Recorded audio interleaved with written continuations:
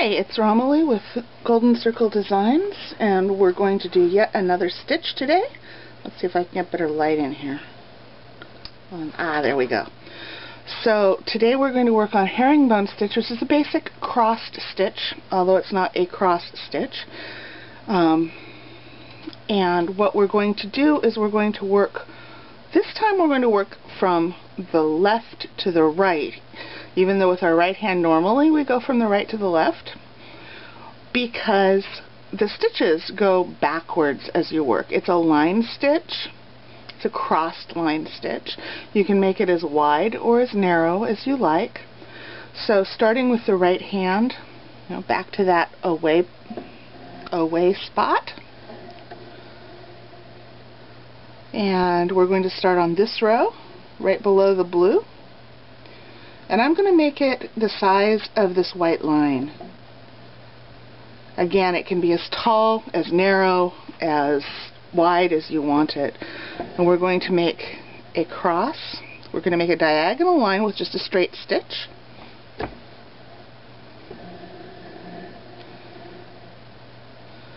So there's your first line.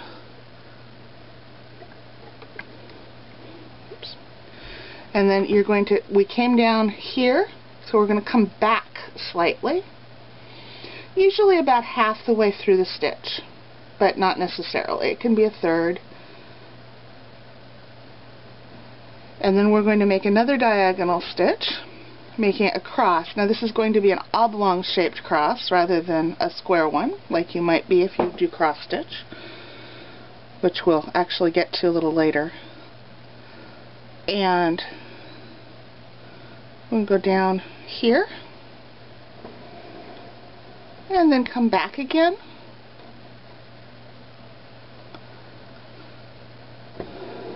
In general, when I do it, I tend to make this line and this point and this point equal, so that the stitches stay straight.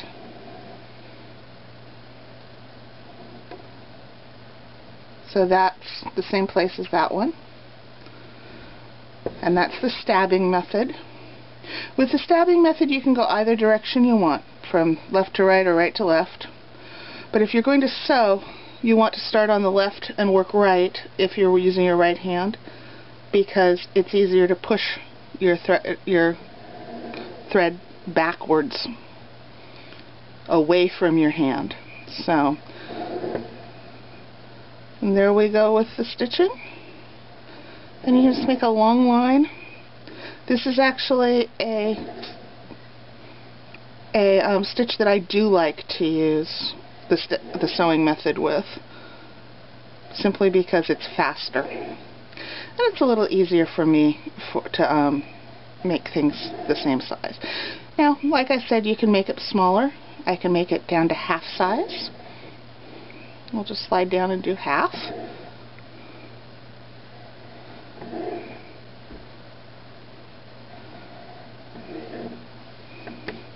Or you can make them very tall and thin.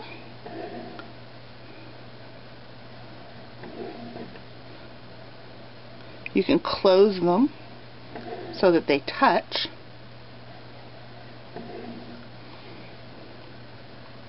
If you make them very tall and thin and close them and work them on the back of the fabric, that's the basis for shadow work, because you get a very thick color, and then when you turn it over it's a shadow from the back. So that is herringbone stitch. If you are a sewer and you work in costuming or work in hand sewing a lot in couture, they call it a catch stitch, and it's often used in hems. So we'll take that out of the way and we'll switch to the left hand.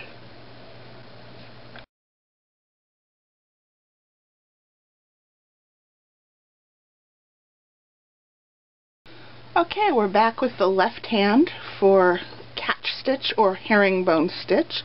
In embroidery it's generally known as herringbone because it kind of looks like a herringbone. And what we're going to do with the left hand is we're going to work from right to left. which is the opposite. And we're going to start on this side. And I'll pull it through. And we'll use the row below what we just did. So we're going to come up here, and we're moving from right to left. So with our left hand, we're going to make that diagonal stitch down. It can also be up. For the right-handed one, I think I started with the up stitch.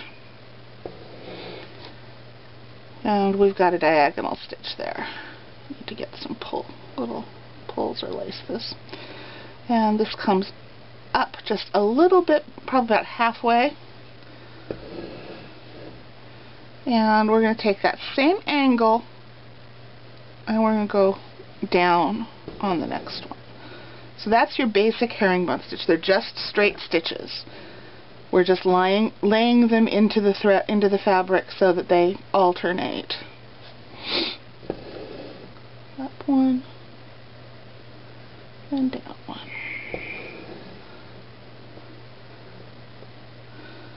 And stitches can be big, small.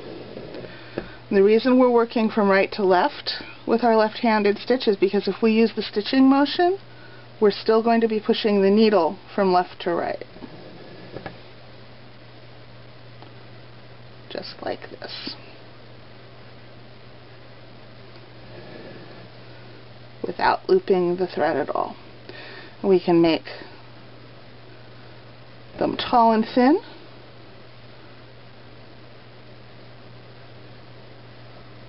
Going this way. Play with these stitches. Always play with them. Because if you're doing surface embroidery and freestyle surface embroidery, you can get so many different effects out of one stitch, even with the same thread. We can stitch this so that it touches.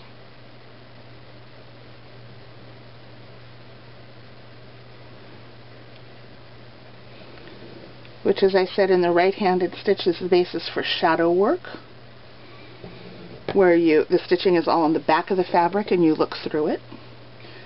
Or we can widen it out a little bit and make them small, make them short and wide. Only half of the white stripe.